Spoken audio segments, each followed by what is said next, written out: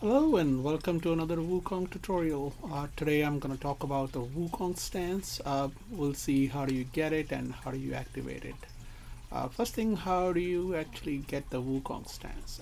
So this stance you will get after you have beaten Erlang Shan in 3 gameplays, meaning you have got 3 good endings after defeating the Stone Monkey and the Great Sage shell.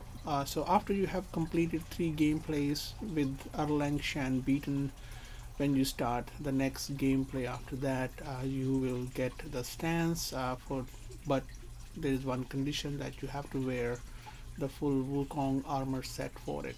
Initially when you will start the gameplay, you will not notice any change in the stance.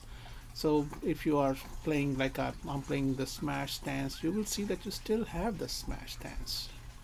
So how do you actually get the Wukong stance? So one thing you will notice is that after you look at your focus dial, after you have 3 full focus points and then the 4th focus point start filling, you will notice there is a little notch that comes up on the dial.